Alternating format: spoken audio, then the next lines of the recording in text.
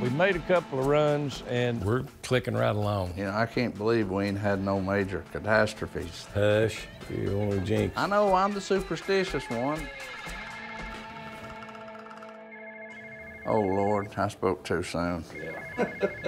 It is the one, the only, killer bees. Buenos dias, senor. What do you need? We're busier than a sick cat. I have an order for you guys. I need 100 gallons of aged corn liquor. We ain't got none. Yeah, we don't got none. Well, what about those barrels that are upstairs?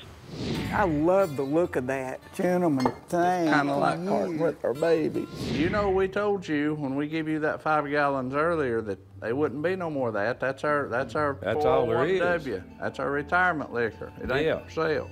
Well, here's the situation. These cats are out on tour. I don't need it right now. Hey, let me ask you something. It's not available right now, and it ain't corn liquor, but it's got corn in it. It's a 3-grain blend, Tennessee whiskey. This is Mark and Digger aged Tennessee whiskey. And do you have that? Well, let me work on something. We have the Mark and Digger Tennessee whiskey, but it's not 5 weeks old yet, let alone 5 years. I have no idea what Digger's thinking. This is lunacy. I got a couple of things I got to check into to make sure I can make this happen. If I can get it in play, it'll be in their hands in 5 to 6 months. Give me a ballpark figure on price. $225 a gallon, Deeves. I'll have you 100 gallons. All right, I'll talk to you next week, man. All right, see you, bye. You just promised 2 barrels of 5-year-old liquor. You ain't got nothing. You've lost your ever-loving mind. I've got an idea. It may come to fruition. I'm gonna tell you something. Sometimes you let your mouth write checks that your can't cash. Mark thinks I'm off my damn rocker, but this is a proven thing with experts way beyond us. I got this. It'll be fine. All right, genius, what's the plan? Tell me, do, please. Sea aging. Sea aging? What the hell? Putting it on a boat in that salty environment, bouncing around, temperature changing, barometric pressure changing. 1 month's equivalent to 1 year.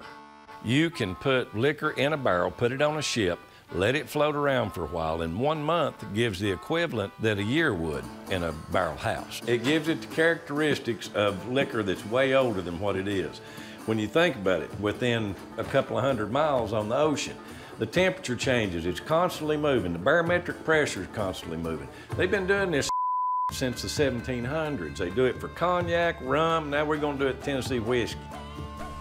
How'd you get so damn smart on sea aging? While you're polishing on all them old hot rods and everything, driving around, making sure the battery's charged up, I'm reading. I read. If you'd look on the internet, you'd see. I don't do the internet, you know that. Well, you're going to start.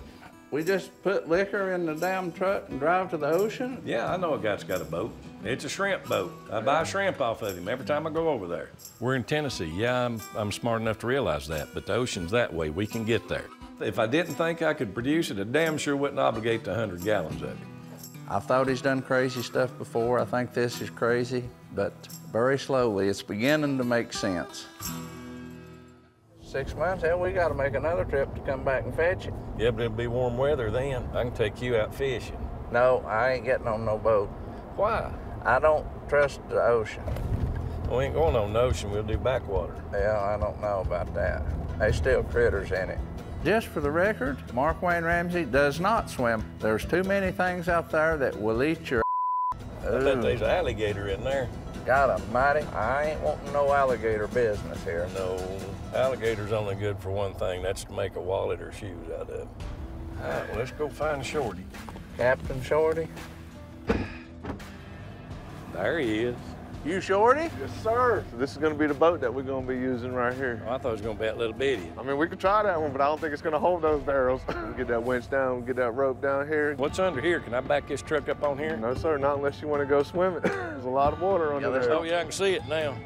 Yeah, hell, we'd have our liquor and truck and everything be in the water. It's obvious now that this isn't going to be as easy as I thought it was. We have to get the barrels closer to the boat.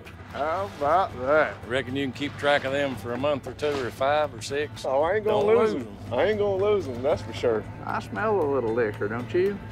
I do.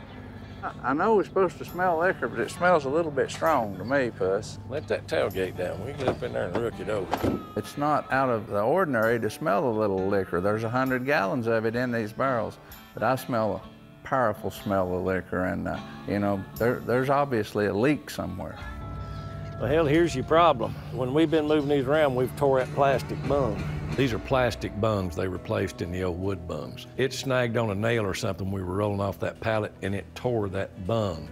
Is that liquor all over that barrel? Smell of your hands there, Puss. You smell of it. Tell me, I can smell it right here. Yeah, we've lost liquor. As much as 5 gallons has possibly sloshed out on the trip up here. We got to come up something cram in that bung hole so it don't leak liquor all over your boat. Let's get this one out of here. Let's practice on this one for the time being.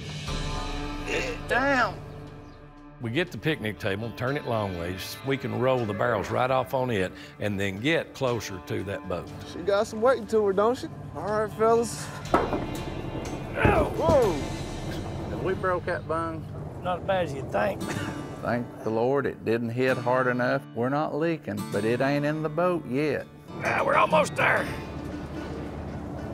Whoa. We got her. Before we do this next one, we gotta fix this bung. Fellas, you think that's gonna work? That's how we get down. Bid. Takes the lines apart. Looks like one of them prehistoric petrified sperm out of a dinosaur. We'll see if it'll... Oh, Boom. Look at that. Lord. Yeah, We can't roll it now. We had to turn Well, take that out of that bung and swap this and out over there.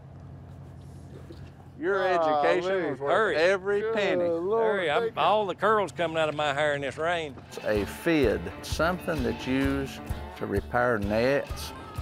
Put that down there. But it is the perfect thing that we need to fix our bung. And this one's gonna drop too. Bam! Get in there and get it, Hattie. That's gonna knock you overboard. It's all right. I didn't need that knee anyway. We've done something that we've never, ever done before in our life is hauled 100 gallons of whiskey to the coast and put it on a shrimp boat. Damn. It's on there, Puss. All right, fellas, you all squared away. You know, it's kind of melancholy. We sit here and, you know, we've got the barrels on the boat. You know, we're just sitting there waving like parents watching their children going off to war. I don't remember having an any better end to a season in recent history. This just been outstanding. If this sea aging goes the way we want it to, we're bound to have some of the finest Mark and Digger's Tennessee whiskey you've ever seen in your life. Now, if we can just get some heavyweights, come get it off. Well, that's 6 months down the road. We may be dead.